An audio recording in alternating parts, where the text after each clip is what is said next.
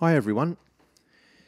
Today we're going to tackle a tricky problem with rhythm, and it might not be the most exciting thing to learn how to do in theory, but it catches a lot of people out. And so particularly when you get to third grade theory level, they are going to try and trick you. And we have here the two key signatures that people may not be familiar with. We have 3-2 and 6-4.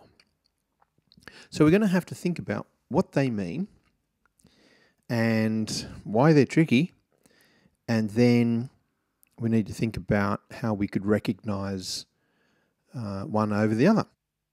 All right. What does 3-2 mean? Now, as I've said before on other videos, the bottom number isn't a number. It's representing a particular type of note, and 2 represents minim. So the number 2, so this is telling you there's 3 minims in a bar. So here's a 3-2 bar. Minim, minim, and minim. There's 3 minims in the bar. So that's easy. And then what's interesting is then when we apply crotchets, there's 3 groups of 2 crotchets because there's 2 crotchets for every minim. That's easy to understand. How many crotchets in a minim? Well, there's 2. So 3 minims and 3 lots of pairs of crotchets. Now when we come to 6-4, what does the bottom number mean? Well, 4 is representing crotchet. So there are, in 6-4, there's 6 crotchets in the bar. Now that's interesting because that's the same technically as 3-2. In a 3-2 bar you can have 6 crotchets, and in a 6-4 bar you can have 6 crotchets. But here is the fundamental difference. Here we are actually counting crotchets. Now, whenever, you can go back to some of my other videos, whenever there are 6 beats in a bar, they are grouped in 3s. That's the system. That is a definitive statement. I like the idea of being able to give a definitive statement. There are not many in this world, but that's one of them. Whenever there are 6 beats in the bar, the beats are grouped in 3s. So it's 2 groups of 3. Now, of course, in some contemporary scores, there are composers who like to break that rule and do their own groupings. But as far as the system, notation system, as far as the system is concerned, there are 2 groups of 3 crotchets in 6-4. So what that really means is we have a compound beat. And the compound beat, that's a note value that equals one of the groups of 3. So in 6-4, a dotted minim equals one of the groups of 3. So in 6-4, there are 2 dotted minims, each dotted minim representing one of the groups of 3 crotchets. Right? So there's 2 groups of 3 represented by the 2 dotted minims. So the dotted minim is the compound beat. There is such a thing. Like 6-8, where you have 2 dotted crotchets, 6-4 is 2 dotted minims. And if you think of 6-4 and the first thing that comes to your mind is that it's 2 dotted minims, then you're thinking the right way. And you'll never be tricked if you think of it that way. Okay, so the big trick with crotchets is that they don't have beams. Like in 6-8, you got 6 crotchets in the 6 quavers in the bar. You got beams to sort of show the groups of 3, but here you've just got crotchets. There are no beams with crotchets, so you don't really see the groups of 3. Just because you don't see the beams doesn't mean they aren't grouped in threes. So, all right, we understand the difference between them. Now we have a little puzzle to solve. Here we have two bars, and we're going to have to work out which one is which. So we have to name the time signatures. All right, so we have a bunch of notes there just, scattered across the bar, and we're thinking, what on earth is the time signature? Now, step one, pick a value to count. Pick a type of note to count. That could be a crotchet, a minim, or a quaver. I think in this situation, just looking at the rhythms there, just start with a crotchet and ask yourself, how many crotchets are in that bar?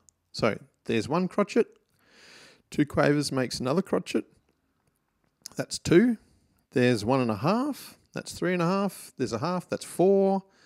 That's the fifth one, that's the sixth one. So there are a total of 6 crotchets in that bar, which means it could be either one of these two.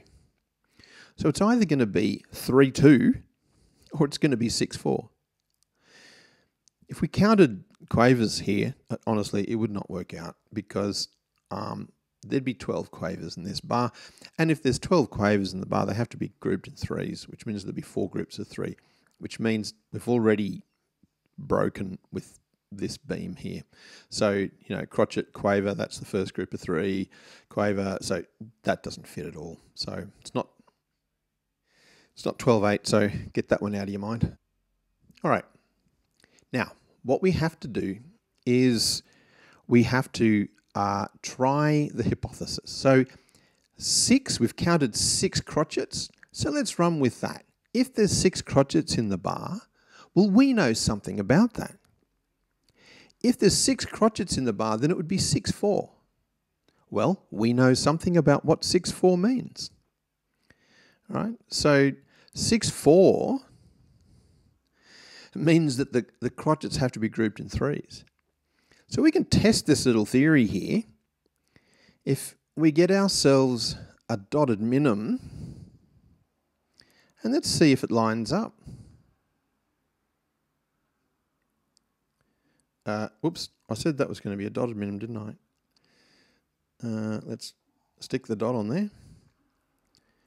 Okay, so we've now placed 2 dotted minims against these rhythms, and we can now tell if the rhythms and the grouping of the rhythms line up to the 2 dotted minims. Now it starts out okay, but then we run into a problem. And the problem is that this dotted crotchet here crosses over the halfway point. And so because it crosses over, it's the wrong groupings. See, you can't cross over the halfway point of a bar. That would have to, if you wanted to have that rhythm as 6-4, then it would have to look like this. You'd have to put the quaver there, and then that would have to be tied. But that's not what it is. We have here a dotted crotchet that's crossing over the halfway point. So the 6-4 proposition doesn't work. Now, if it's not 6-4, then it leaves one other option. So let's try the other option. And suddenly you will see that these groupings just work out beautifully. All right, so it's clear that this time signature is 3-2 because look, when you place the 3 minims, everything lines up. This dotted crotchet comes in beautifully on that second minim. So everything lines up.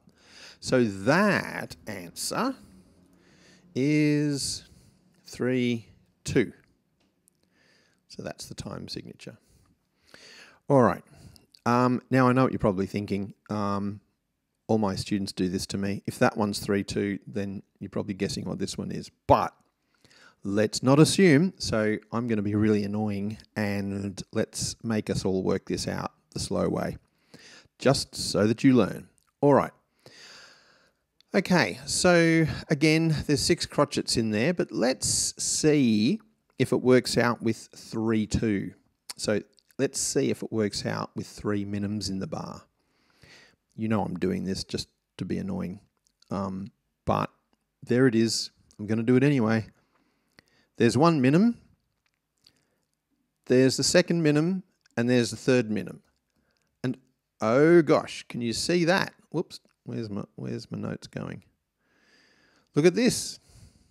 Oh gosh, it doesn't work because this dotted crotchet comes in halfway through that second minim, is crossing over that third minim. So it's not working. So this can't be 3, 2. Now, do you see how we are testing this? We are coming up with a hypothesis.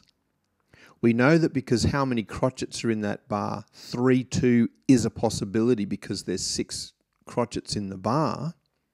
But we are now proving that this time signature cannot be 3, 2 because this dotted crotchet here is confusing that beat structure and it's messing it up. So it's not 3, 2. So if it's not 3, 2, of course, you can probably all guess what I'm doing here. Let's try 6, 4. And sure enough, look now how neat the rhythm groupings are. There's no contradictory rhythmic value getting in the way, causing a mess. So it's 6, 4. So you have to play the hypothesis game, pick a value to count how many are there, work out what the time signature would be with that value, but then test the groupings. And if you test the groupings, you're all good. And you will never be tricked. And that's my goal, is to make sure students can have either a 3, 2 or a 6, 4 bar thrown at them, and they will not be tricked because they know the issues. So I hope this has all made sense to you. Practice some of the questions, all the theory systems, both the AMEB, the ABRSM, Trinity. They're all going to be asking you the same questions. So whatever system you're doing, you need to know. All right, now you're in the know. Enjoy, and for goodness sake, don't get tricked.